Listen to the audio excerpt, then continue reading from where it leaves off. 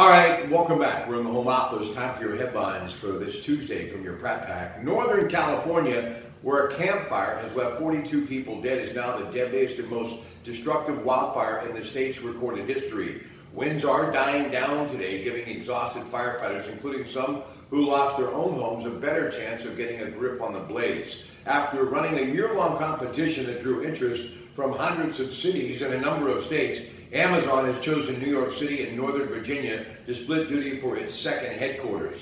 Today they announced they have chosen New York's Long Island City and Virginia's Arlington for HQ2. The development project promises to bring the cities a giant infusion of high-paying jobs and tax revenue.